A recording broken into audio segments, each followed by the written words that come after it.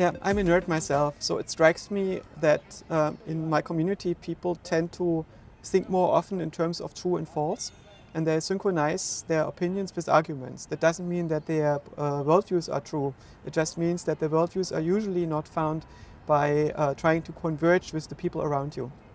Whereas most humans have a tendency to think in terms of not true and false, but in terms of right and wrong.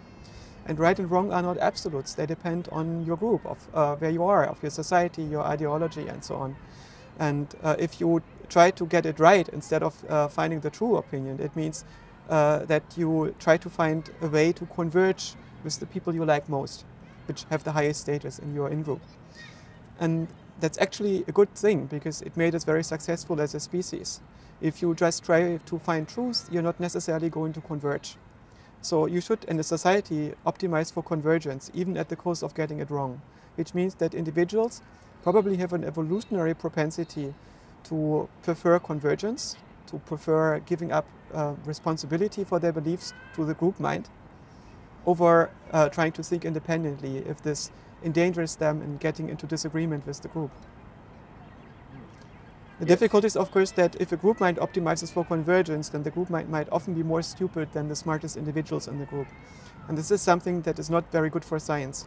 So there are a lot of nerds in science because they can think in straight in groups because they have difficulty converging. What I've found is when you look at the public discourse on this topic, there was, for instance, this Medium post by Jonathan Zunger, who was an ex-Google manager, who weighed in on this controversy and suggested that this author of the memo should be immediately fired because he said something that would create a much worse environment at Google. And if you look at the arguments that Zunger wrote in his post, he first points out that the science doesn't support any claim that there are biological differences between men and women. The second one is that it is not acceptable to say that there are differences between men and women in their ability as engineers. And the third one is, he said that women are more empathetic and therefore are better engineers than men. To a nerd, this seems to be like a contradiction, regardless of what the facts on the ground are. And I don't know what the facts on the ground are because I didn't research this myself. And there are so many studies in that area. But it seems to be a contradiction. And it seems to me that Zunger does assume, yes, on the ground there are facts which do support such a difference, because otherwise he wouldn't have said the third point. But for political reasons, we cannot make that point. And this leads to a very interesting difference in discourse, because many of the nerds seem to think that discourse is about content. It's about imparting information, so everybody can make their judgment autonomously and have their own opinion on how to deal with the world. And therefore we need to have the best collection of facts about everything and need to get these facts right. And for most people, the purpose of communication is coordination between groups, between individuals in society. And if that is your primary objective, then the value of a fact that you present is the effect that it's going to have on the coordination between people.